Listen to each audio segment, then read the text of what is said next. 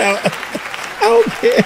It's like a I don't care what fucked up color they shirt is. What? I know you're in there. It's the music recording network. Out of the shower to the bedroom. Slip on something fresh. From the bedroom to the studio. To react to the best. If your day is blown, we crank to the morning. Make sure your sub is on while we playing your song. And it's gonna be on. We rock 3 channels up here on this YouTube stream, and we always let our subscribers know that they are supreme. Hey, stand by, cause we so fly. React to the beat, cause I'm that guy to move you all night long. Why, I tell you what's happening in this song. Music make me crazy, baby, do it for me louder. Viewers know micros keep on bumping with the song. I'ma make you sweat until they turn the house lights on. After party at the Music Recording Network. What is up, YouTube? How y'all doing? Yeah. How y'all doing, YouTube? Hey, they got my throat hurting over here laughing so hard. Bill Burr, this is the last one for the night, man. Black Fridays, clothes in Harlem. What? Clothes in Harlem, golly, what? Oh my gracious, man. This dude. Hey, y'all hit that subscribe button, hit that bell, man. Today is Patron Sunday, man. Our patrons picking what we're gonna react to. Our patrons guaranteed to get their request in. Y'all become a patron, help support the channel. Links in the description below. And even if it's comedian stuff, man, we'll react to it and everything and all that stuff, man. And also check out our live channel.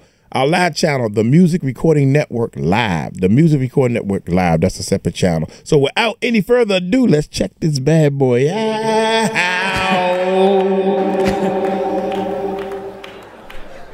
Actually, I got a couple of friends of African persuasion, and I got to get rid of them, man. I got to admit to you. I'm finding I'm spending too much money on clothes hanging out with them, because I got to like fucking try to keep up with their wardrobe. It's like every time they go out, they got all brand new shit on.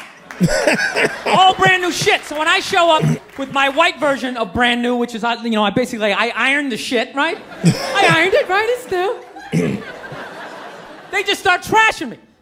I can't keep up with them, man. They got like fucking 58 pairs of sneakers. Ever notice that shit? Like every color fucking Timberland? And I don't give a shit what fucked up color their shirt is. They got a pair of shoes to match it and a hat. I don't care. It's like a I don't care what fucked up color they shirt is. What fucked up color?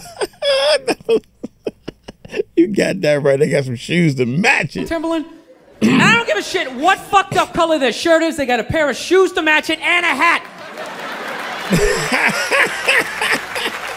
It's like a rule or something. They're the worst. Even when you wear some new shit, there's like some sort of rule that you gotta like space out the amount of time within which like that you wear it. Because God forbid you wear the same shirt within a 10-day period, one of them's gonna notice. All of a sudden just look at you funny like, this motherfucker's got the same shit he had on last Tuesday. And then the whole crowd's like, oh shit! And everybody just starts making fun of your fucking clothes. First they do the math, like what was that, 5 days ago? 5 days? This motherfucker got 5 shirts! He got 5 shirts! They start breaking it down. Yo, his first shirt be saying Monday, next shirt be saying Tuesday. Yo, on the weekend, he ain't be wearing no shirt.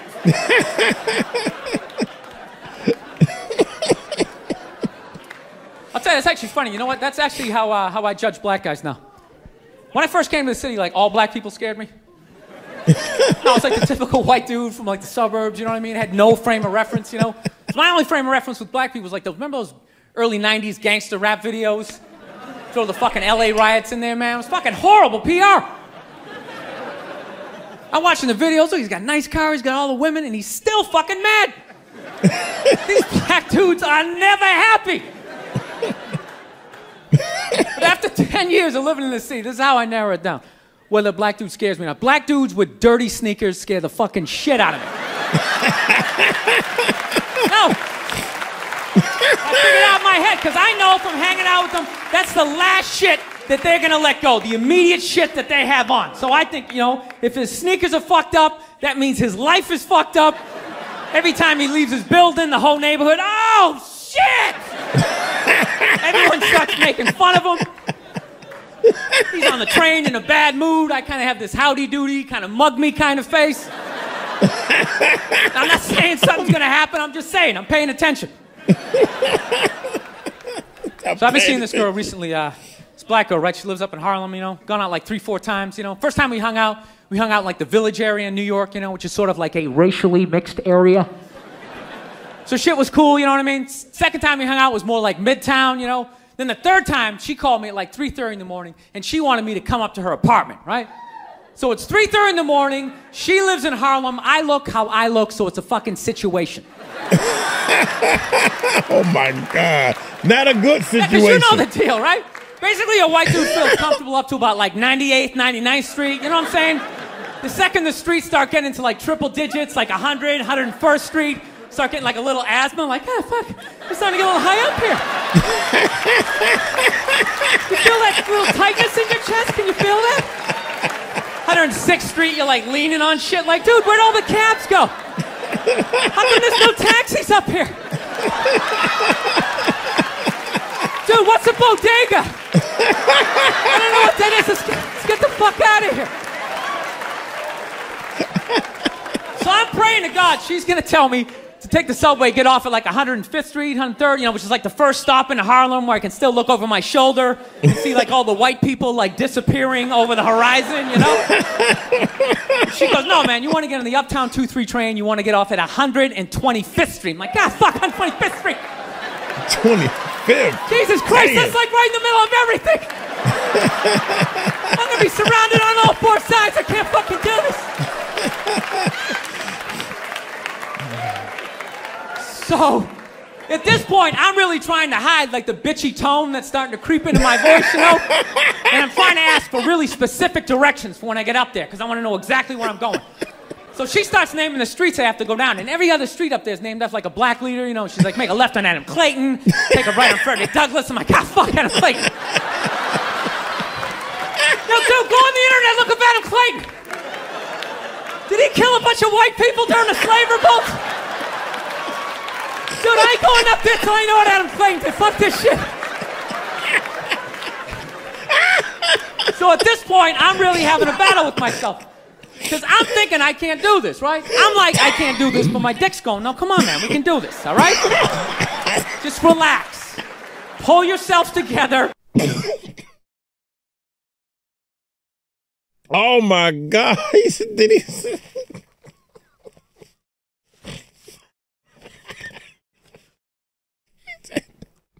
Oh, we can't do this. My dick was like, hold up now, pull yourself together.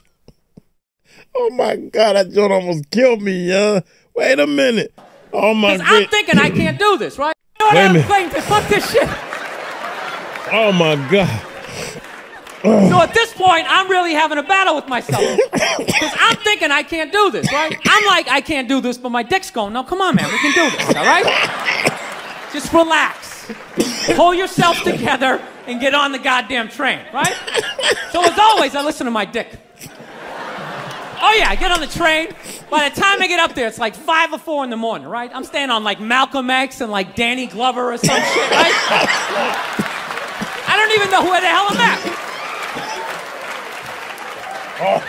When I see the street I want to go up, I want to go up St. Nick. I can literally see her apartment building. But there's like 5 or 6 black dudes standing right on the corner, right where I want to walk by. So I'm like, fuck! 4 o'clock I was on in like the some morning. reality show at that point, like some sort of like white guy survivor. It was ridiculous. So I'm thinking, I gotta walk right by these guys, right? You know what's funny? I think that they were actually more surprised to see me than I was scared, you know? And I was really, really scared, you know, but I'm also really, really white, you know? Like shockingly Caucasian. You know what I mean? Like if you're not ready for me, I can like surprise you. No, especially if you live up there. You've probably seen a white person for hours, possibly days. So when I show up, it's almost like magical. Like a leprechaun came out of nowhere, you know? I feel like I should have like a little pot of gold. Like a rainbow behind me. Top of the morning to you, latte. Kind of dance my way past them. My God. But it's been going all right, you know? Once I get in her apartment, I'm fine, you know? I relax, sit down, you know, watch a hip-hop countdown. Pretend like I know the groups, you know what I mean? It's just getting there that's a fucking pain in the ass. But, you know, I don't get mad at it, because I figure, you know, black dudes got to go through the same shit, though, right? When you go out to the suburbs, go fuck a white girl. Right? Just that same awful feeling of just leaving your people behind, you know, just less and less of you as you're fucking driving out there. Probably start off lean and you're all fucking cool. 20 minutes in, you're driving like 10 and 2, the radio's off. Like, dude, I don't like this shit. I don't like this shit at all. There's too much grass, I don't see any rims. This is fucked up. None of the windows are tinted. I can clearly see white people in every car. This is fucked up. Listen, you guys were awesome. Thank you so much for coming out. I don't see any rims and shit. I don't see no rims. I don't see no tint. I can see everybody. Oh my God, man, this dude is on. He on like popcorn. This is fucked up. None of the windows are tinted. I can clearly see white people in every car. This is fucked up. Listen, you guys were awesome. Thank you so much for coming out. Oh my God, yo. God bless you. Thank you very much. I can't rewind. Right, man, I can't rewind that, man. That joint was hurting my stomach, man. Hey, my man. Oh, I'm 10 and 2. Oh, I don't see no rims. Nah, man, we ain't like that. We ain't like that. We like, oh, ain't nothing gonna happen to us up out here. God dang. Oh my gracious, man. That joint hurt my stomach, my throat hurting. I'm gonna get on up out of here. Hey, y'all take it light, take it slow. Tell her Mike Cross told you so. Peace out.